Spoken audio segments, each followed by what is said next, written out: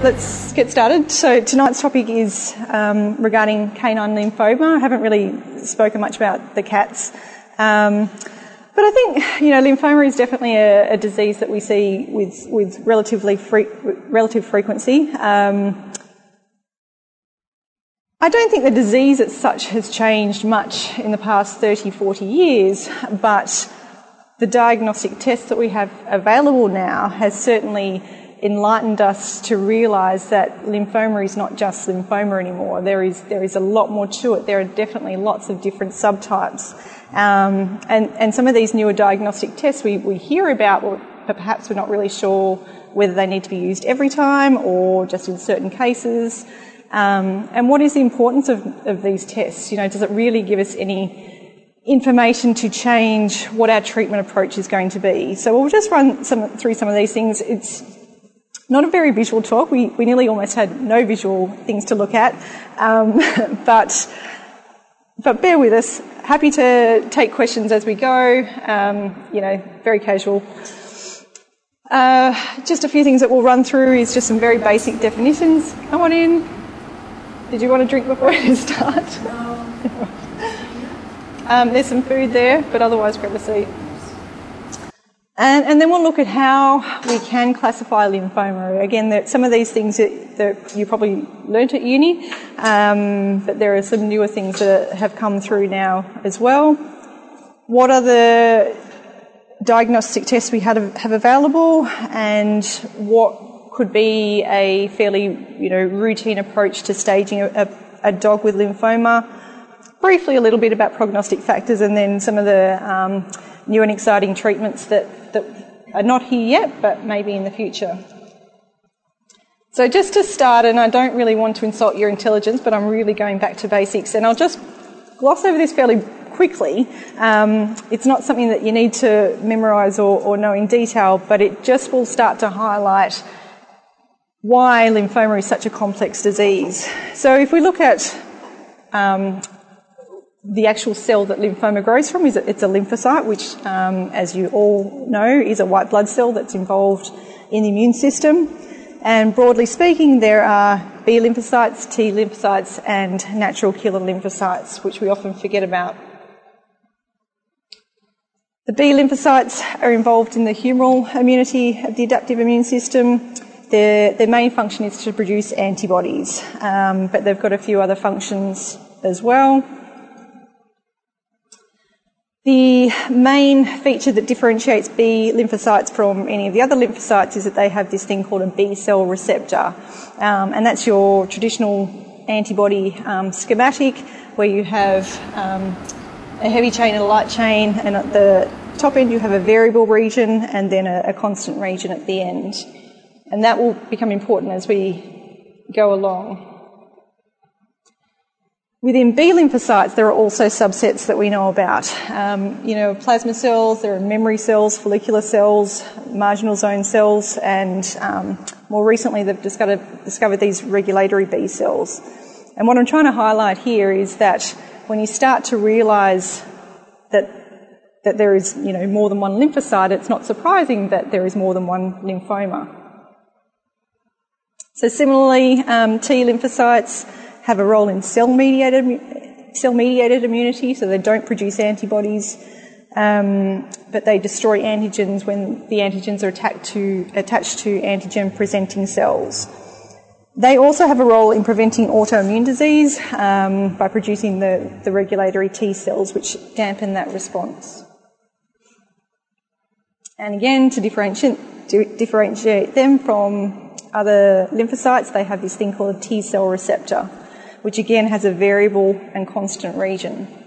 And it's that variable region that makes these cells specific to different antigens. Again, the T cells have lots of different subtypes, and with some of the newer diagnostics we have available, we can start to actually pick out those individual cells, and then again when it gets to lymphoma we can actually pick out what is the cancerous cell. So natural killer lymphocytes is the one that we all do forget about. That they're not a very common cell, but they're part of the innate immune system, so they don't produce antibodies. They don't have a T cell receptor or a B cell receptor. They just basically are the very rapid-acting defence cells. So just to get on the slightly larger scale, the anatomy of a lymph node. You have an outside capsule, if you like.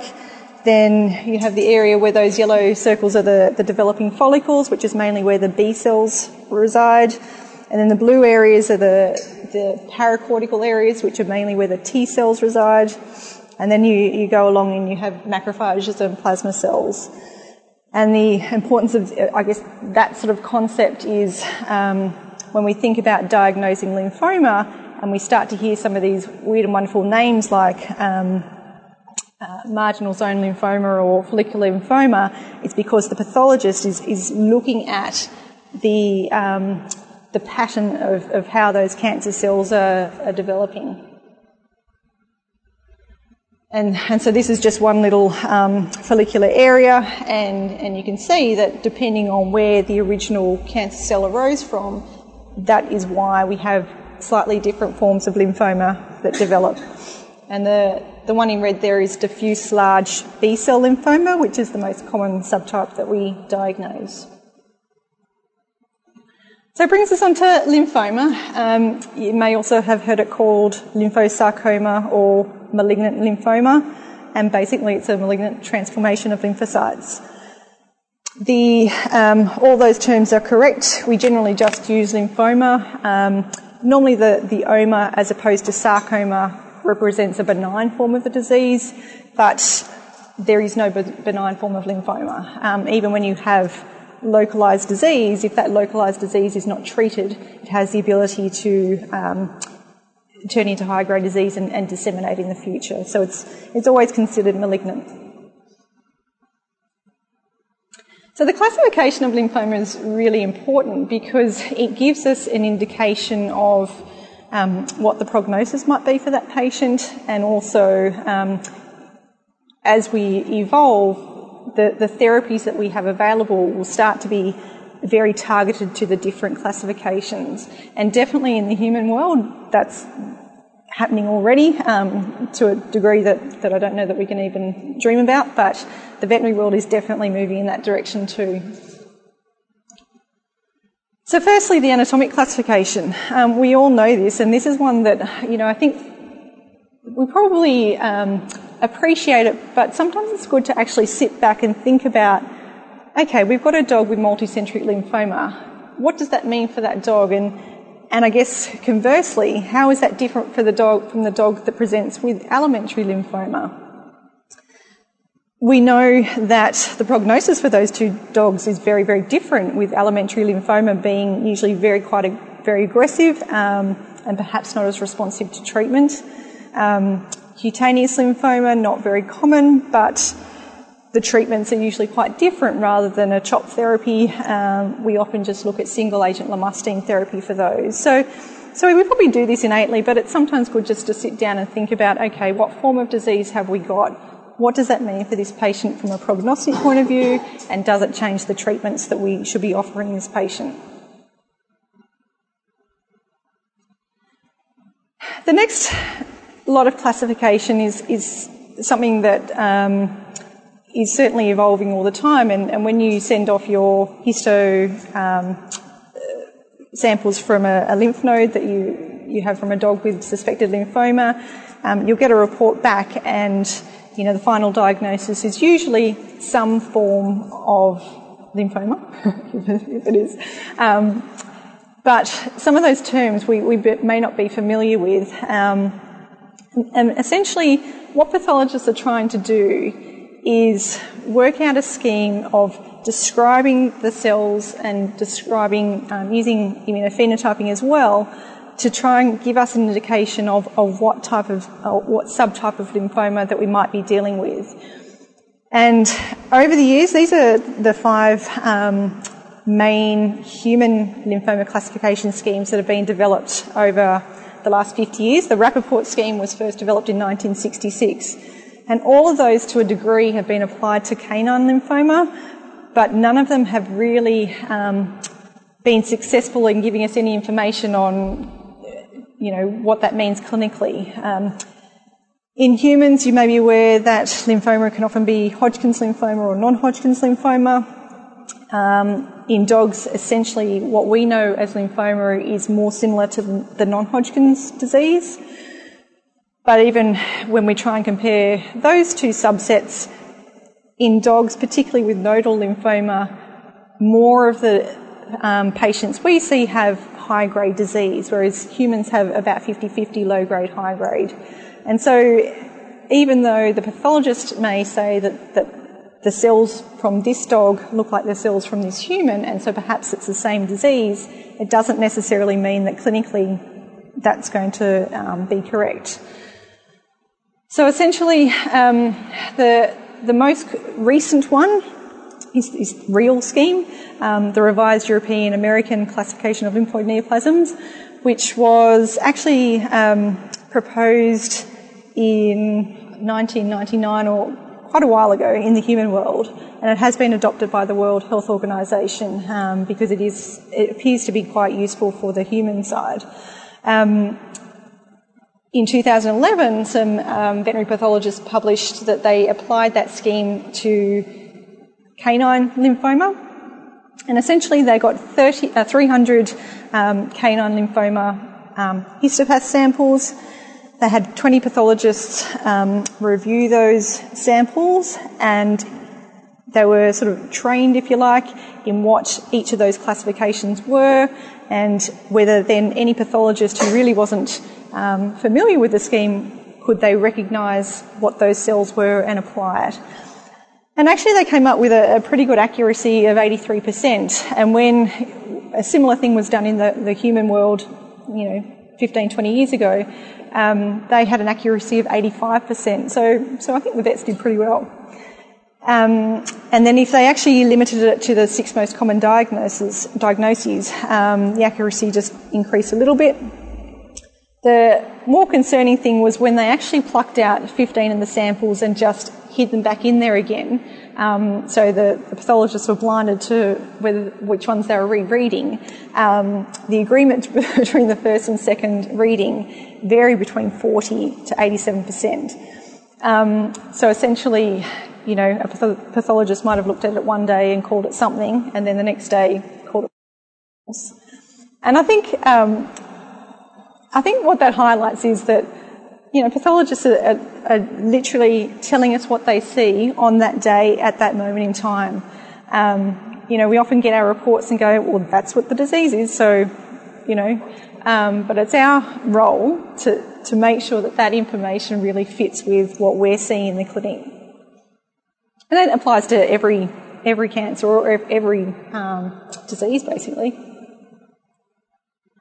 And so again, the reason to have lots of words on the slide is just to show that it's quite complex. There are 43 different lymphoma subtypes that have been described in that human scheme.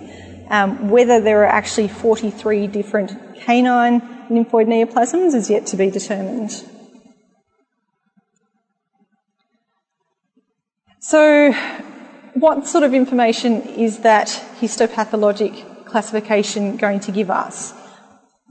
What we need to know is that when we read that description, we go, okay, we know that those ones, when treated with this chemotherapy, have this response rate and this survival time. And we don't know that yet, because this scheme's only really starting to be applied over the last few years. Any of the previous papers that have been published about treatments, haven't used that scheme.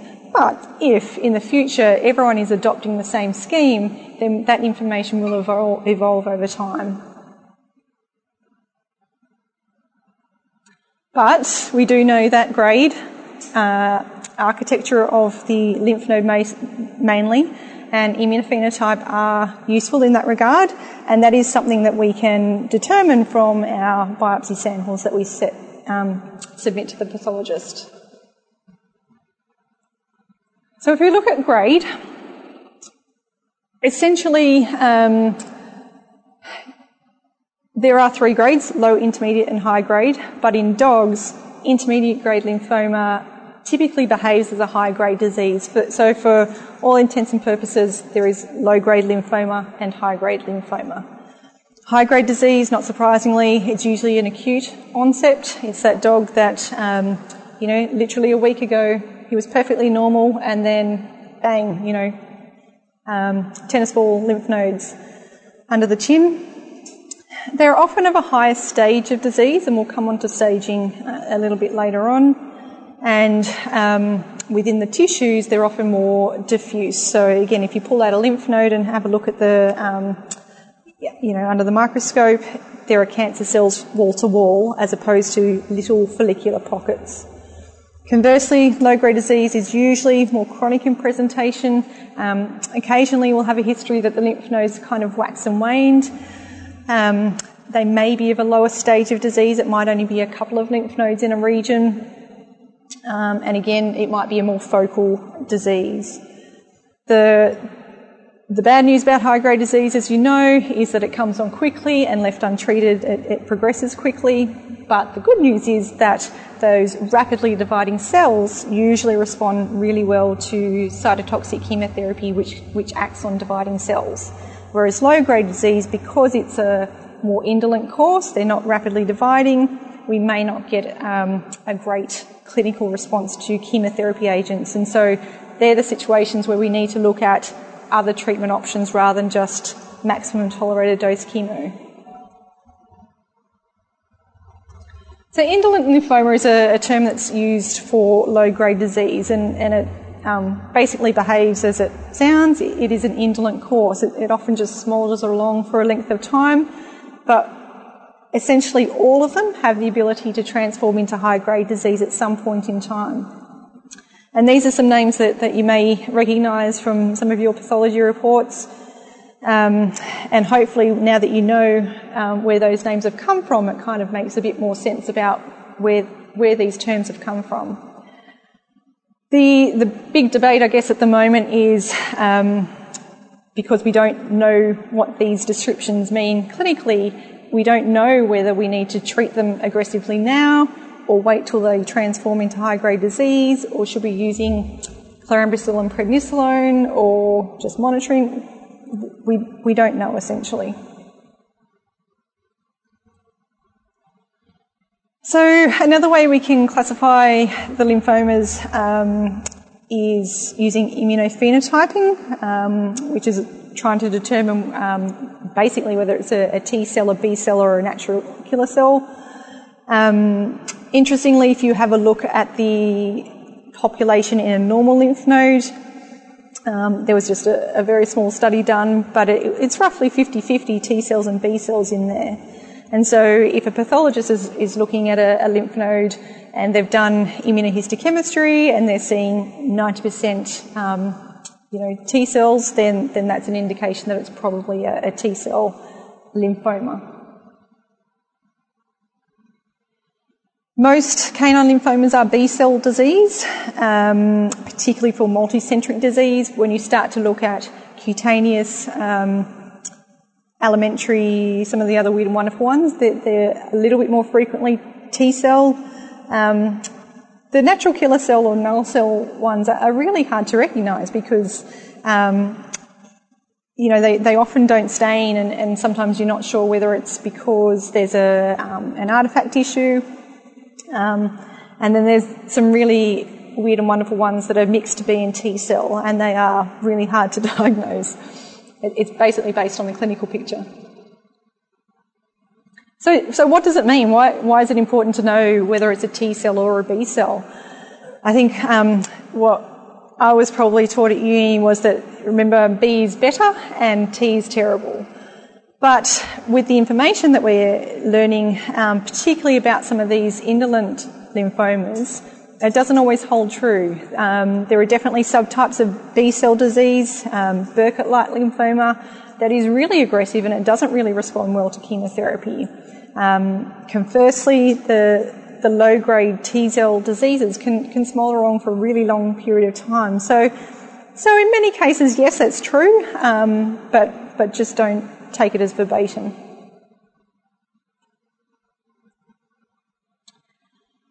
And then from now, we're getting more information that within so we diagnose with a CD3 antibody that we have a T-cell disease. We can now do further immunophenotyping to pick out other receptors that might be sitting on those T cells. And there's been a couple of studies that have shown that looking at this CD45, which is a marker or a receptor that's on most white blood cells, or most lymphocytes, sorry, and if they're negative for that receptor, then it was associated with a more slowly progressive disease, and they had quite a long survival time. So that's something that, you know, as we go along, and depending on which labs you use, we'll be requesting more and more markers to try and get more information on what that means. Similarly, there was another study in B-cell lymphomas that's just highlighting that we can look at other markers now, and as we get more information, that may help dictate what our treatments are going to be, but also what the prognosis might be. So the newer diagnostics, I guess, you know, to diagnose lymphoma, you really just need the clinical picture and an FNA that's, you know, should be pretty black and white in many cases. And really to start chemotherapy, that's, apart from, you know, perhaps the CBC and biochemistry, that's all you need. If I've got a client that's extremely cost constrained, then spending, you know, several grand on further diagnostics, which is fantastic, but then they've got no money left for treatment, then that's useless. So, you know, if they come and say, I've got $2,000 to spend, we've got an FNA, we've got bloods, then we'll launch into treatment. That's all you need. But if we're going to practice the best medicine we can, and we have the opportunity, then some of these tests can help us and help the owners choose the best option for their pet. Flow cytometry is fairly new around here, and I'll be frank, when I was working in Perth, I had no experience. We didn't have access to it, so didn't use it. I haven't had the opportunity to use it yet through vetnostics. I don't know whether any of you guys use them as your external lab, but they do have flow now available. What flow cytometry is basically you get cells in a fluid suspension, and then when they fire them through a fancy machine, special lasers can look at the characteristics of the cell. They can look at the cell size. They can actually look at how many chromosomes are in there, whether there's a normal number or not, and then also look at some of these surface receptors.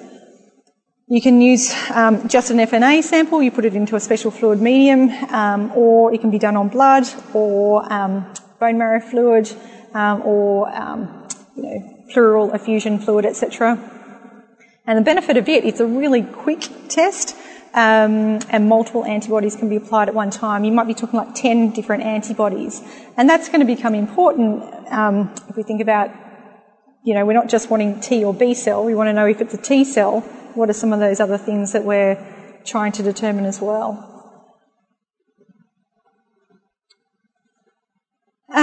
So yes, it can tell us whether it's B or T cell.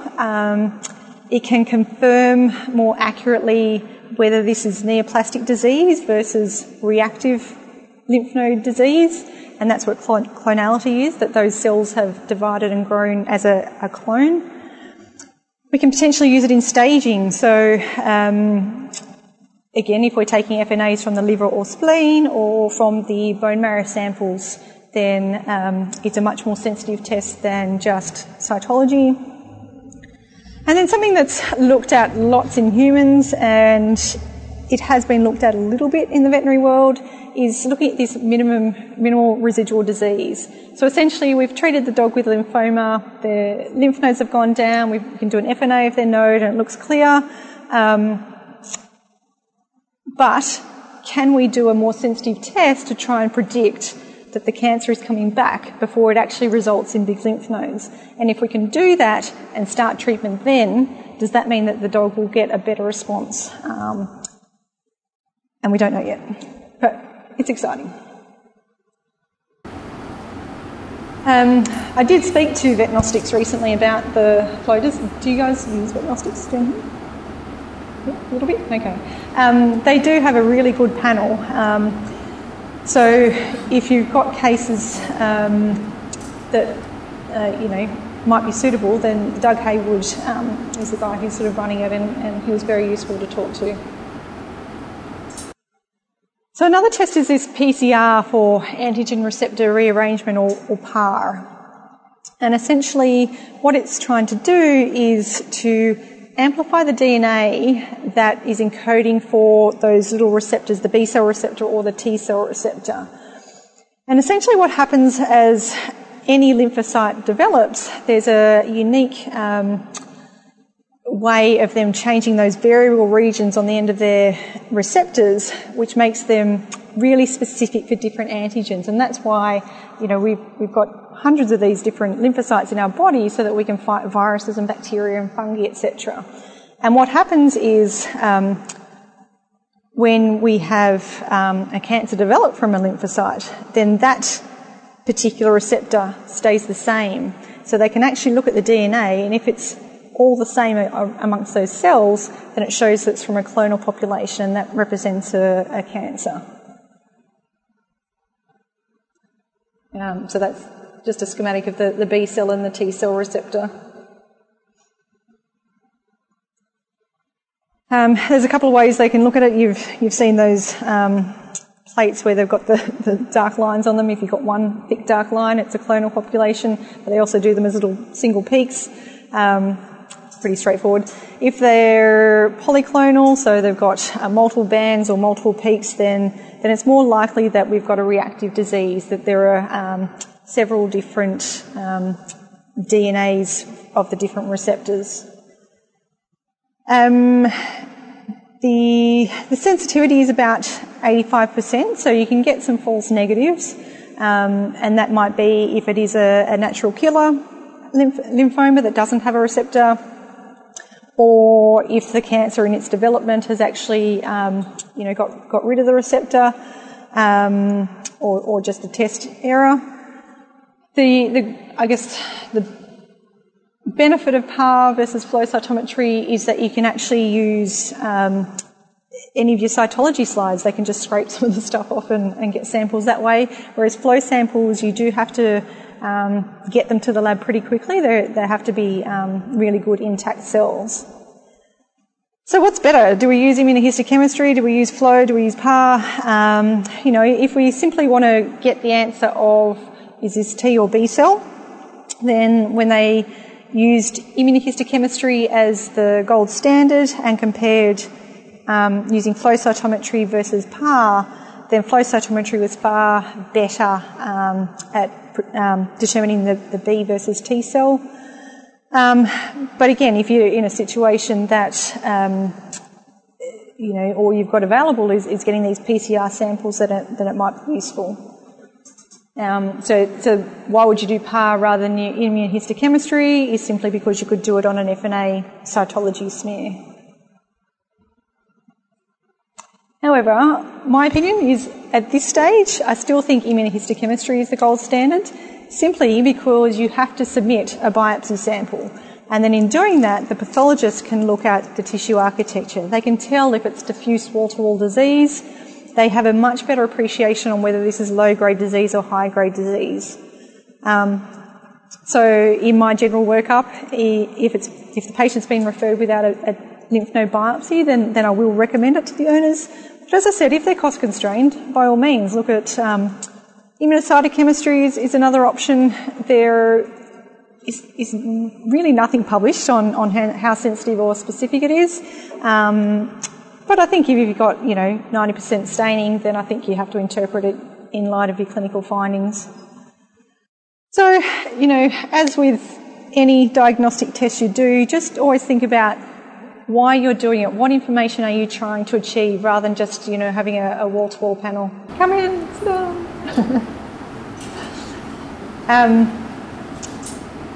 In the scenario where you have a client that perhaps is a little bit cost constrained, then yeah, we can do all these fancy tests. But if at the end of the day they're going to pick a treatment that perhaps is single agent oral lomustine, then it doesn't really matter if it's T cell or B cell.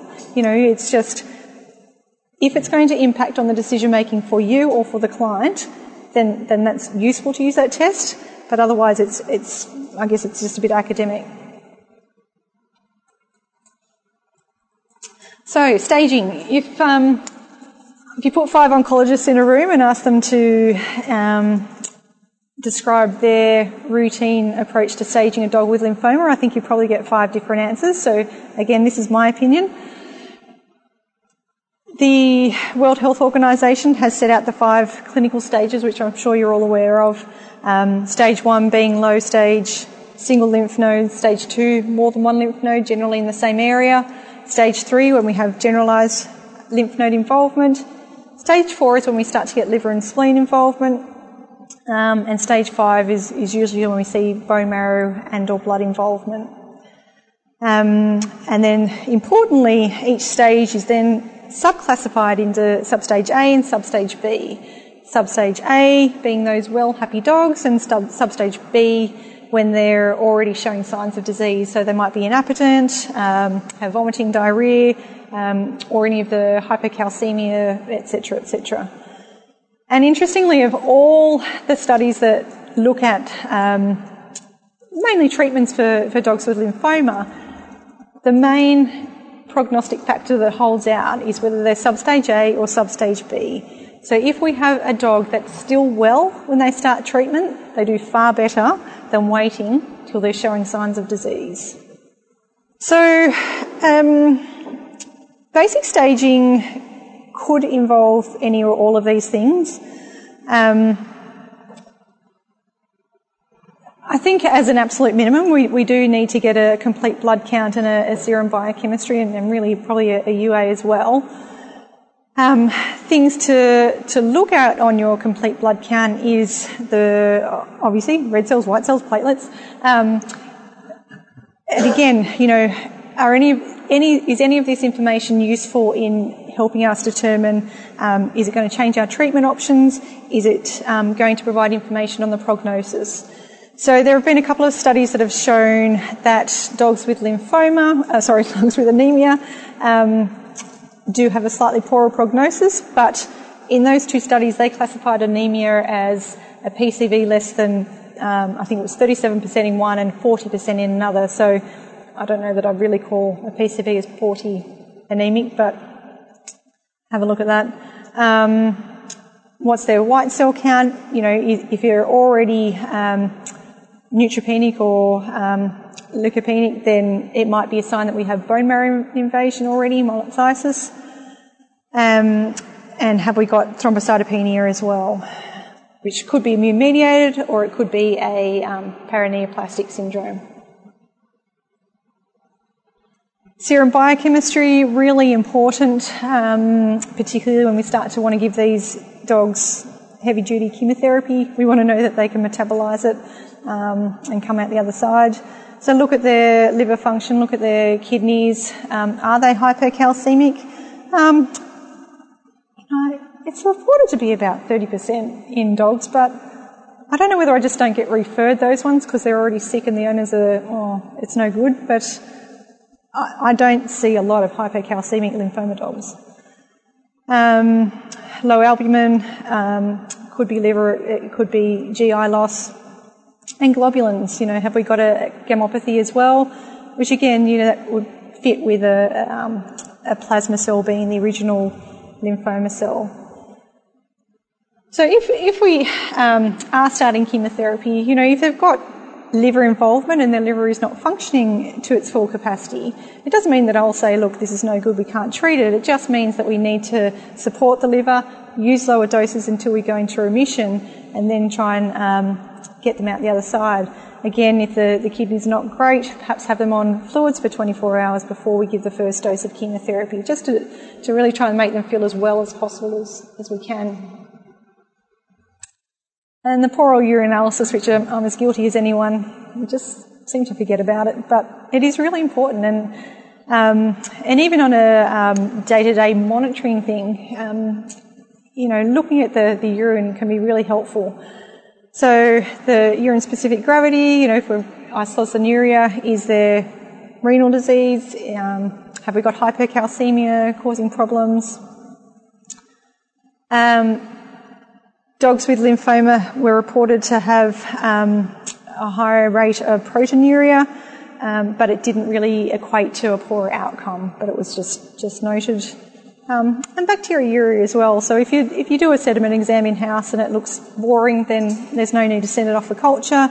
But if there's anything that is perhaps a concern, get it cultured, because again, once we start on chemo and they may not be able to fight infections very well, we don't want to run into a UTI. So thoracic radiographs are a very routine part of staging in many cancers. And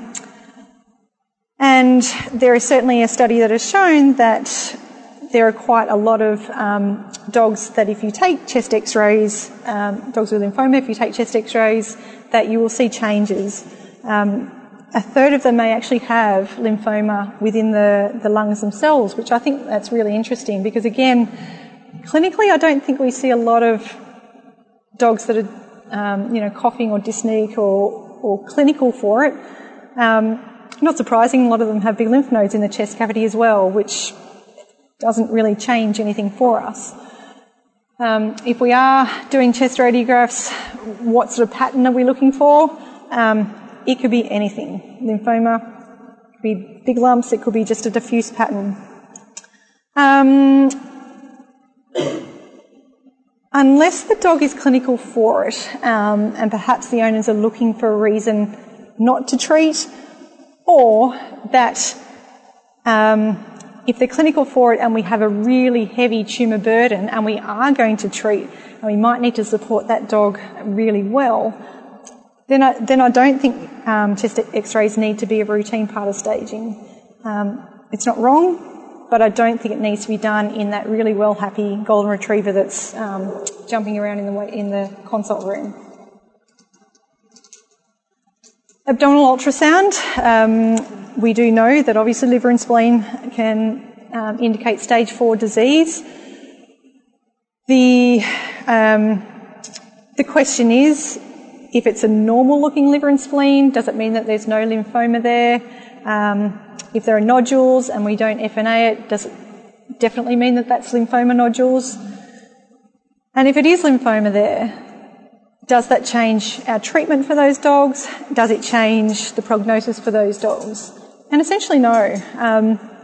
If you've done your biochemistry blood test and find that the liver's functioning as well as it can be based on a blood test like that, then I don't think changes anything. There is no different treatment that we would suggest, and it certainly has not been shown to change prognosis. So again, perhaps they're a much older dog that you might be wanting to look for concurrent disease. Yes, but it doesn't have to be a routine part of every single workup. Bone marrow cytology. So if we perform a bone marrow aspirate and send it off for cytology and the pathologist says, yes, it looks like there is a high percentage of lymphoblasts in there, that usually indicates stage 5 disease. And we do know that stage 5 disease carries a much poorer prognosis for those dogs. It's harder to get them into complete remission. They're at much increased risk of side effects because they may also already have low white cell counts. There is no really good definitive marker on, the criteria is if it's greater than 30% blasts, it's considered stage 5 disease, but that really hasn't been tested rigorously. So I think as part of the workup, I think bone marrow aspirates are very important because it may impact on the owner's decision to even start treatment. They might think, look, okay, things are looking bad, I don't even want to risk it. There is a more intensive treatment that we can use if the owners are absolute do-everything owners. But again, if they're owners that just want to, let's just launch into treatment and see what happens, then again, it doesn't have to be done before every single, or as part of every single staging. Interestingly, what is the use of flow cytometry going to change for us in that regard? Flow is going to be much more sensitive in detecting these cancerous cells in the marrow, and so that's going to put us in a situation that, okay, if we do cytology and we can't see it, but we do flow and we can see it, what do we do then? Do we use the really high aggressive treatment? Or do we say it's all bad? It's just something that we don't know yet. So essentially I'll probably do both at the same time. So often you'll see when you send off your CBC that the pathologist has said that there were circulating atypical cells. And does that mean that there's bone marrow invasion? Essentially, no. If there was thrombocytopenia and if there were greater than 10% neoplastic lymphocytes on blood smears, it could predict that there was bone marrow involvement. But there were lots of false negatives and false positives. So it's suggestive of bone marrow disease, but not definitive. And conversely, you can have a completely normal blood cell count, no atypical cells on a smear, and do a marrow sample and come back with blast cells. So I think the two need to go hand in hand, but it's not one without the other. So we're in the days where we do have access to advanced imaging now, perhaps not PET-CT, but definitely CT. And should we use it or not? CT and MR really don't give any more information to us compared to chest X-rays and abdominal ultrasound for lymphoma.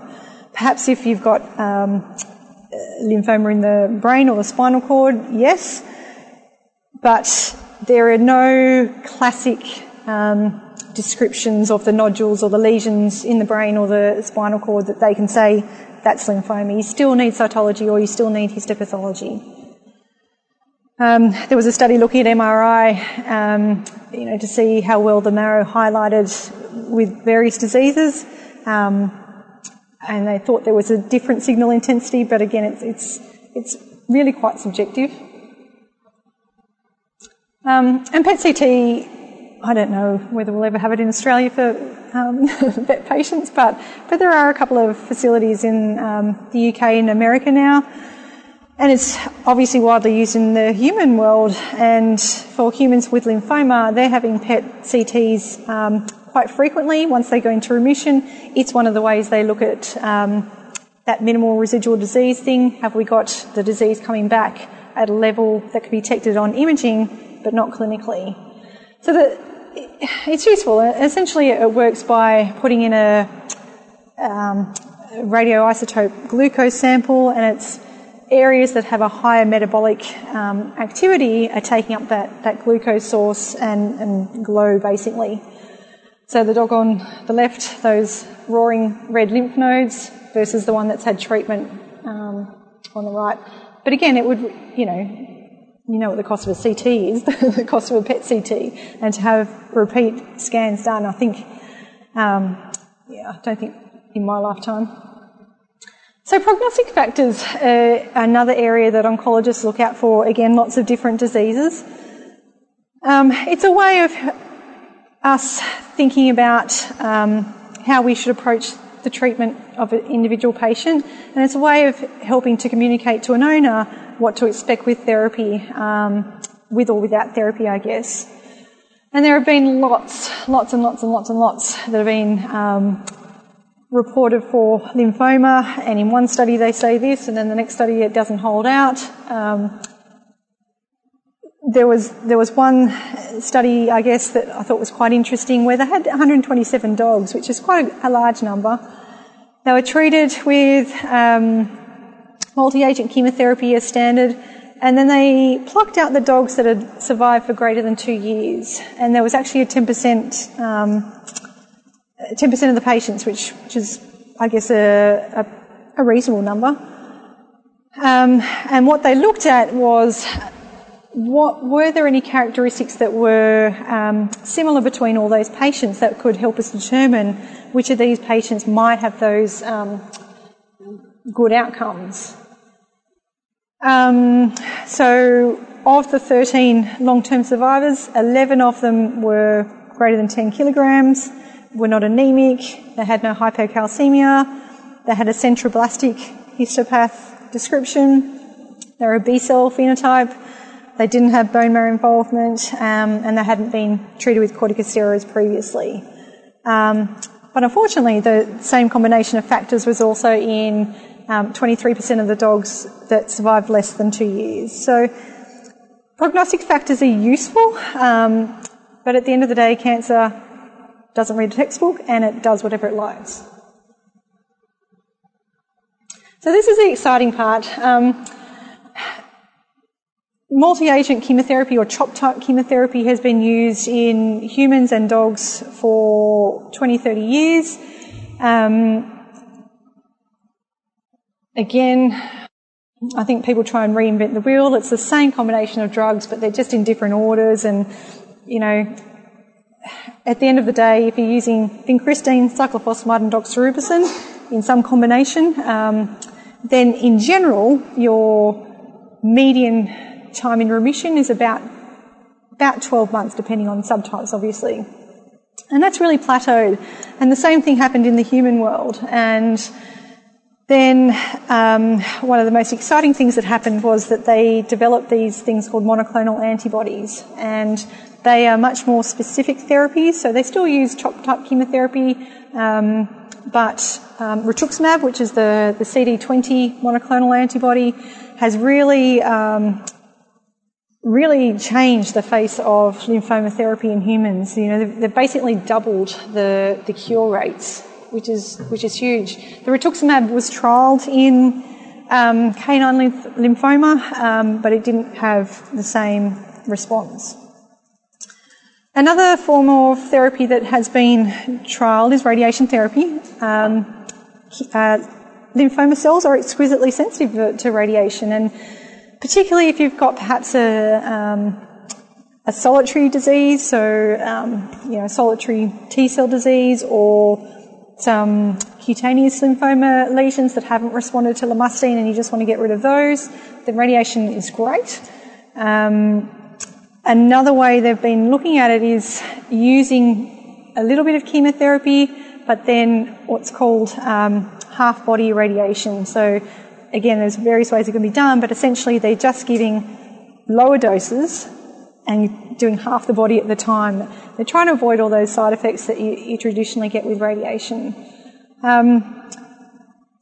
The results sound promising, but there were still quite a few side effects experienced, and I guess certainly for us in the short term, the practicality of this may not be available, but it's something that's still being looked at for the future.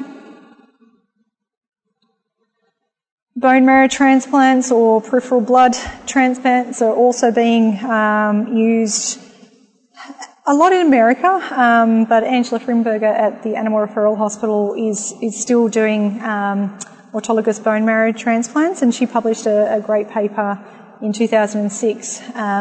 So this is the one at the bottom here. There were 28 dogs with high-grade disease. They had a traditional course of multi-agent chemotherapy or CHOP chemotherapy, which they do a VELCAP.